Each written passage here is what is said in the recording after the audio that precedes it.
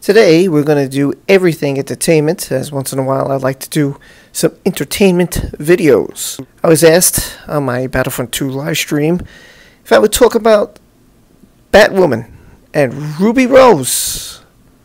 So let's get into it. This is from Gizmodo. It's Batwoman. Ruby Rose is leaving the DC universe.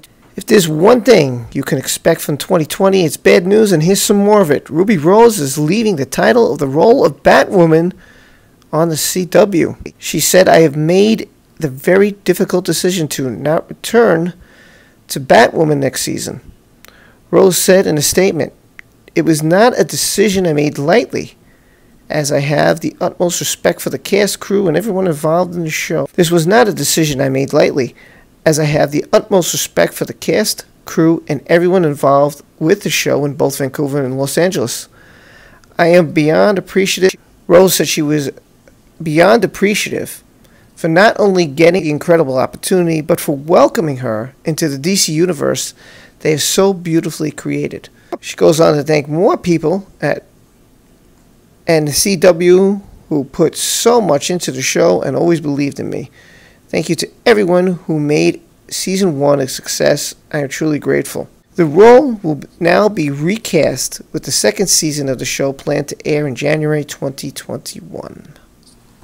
Now, I can't say that I ever watched any of the episodes in this season. I don't really watch too much. I know that they have The Flash and they have other shows on the CW. Don't really watch too much of that stuff, but I know in the beginning a lot of people had problems, had issues with what they were putting out there. The only thing I remember was seeing the first episode, because I was curious to see how she transforms to Batwoman, how it happens.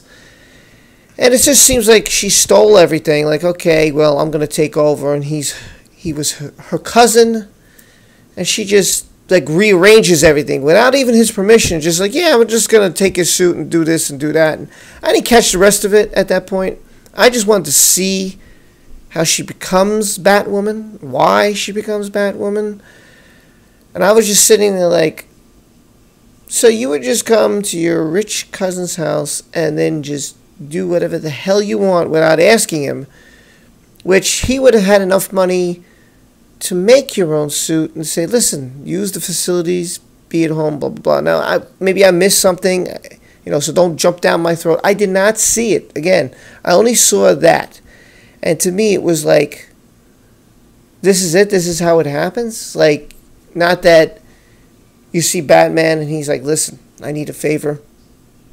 Would you be interested, or do you know anyone, or something, like he's trying to recruit some family member of his who maybe he's talent or is trained or something, or has military background or training or something like that, because that would make more sense. Or if he knew just anybody who had military sense who he trusted.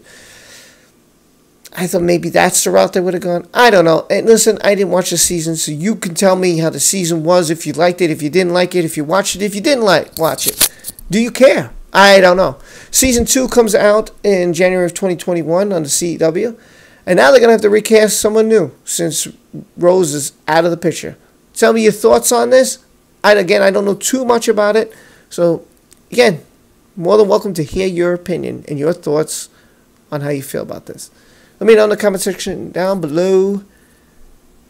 And as always, I'll see you next time. As long as you hit that notification bell and like the video. Come on back to Everything Star Wars family. We're growing, and we have a good time here. I hope you do too. Take care.